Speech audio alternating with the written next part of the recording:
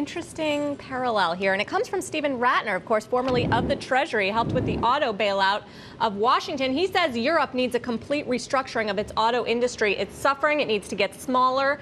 He says the car industry rattles on old Europe's roads. And right now, with the current structure, he says the lack of a sufficient, robust central government authority makes establishing anything that even faintly resembles Mr. Obama's auto task force unimaginable. Gives his advice there. What stood out to me about this is that you often hear that Europe's banks are in worse shape than American banks and they don't really have the infrastructure here.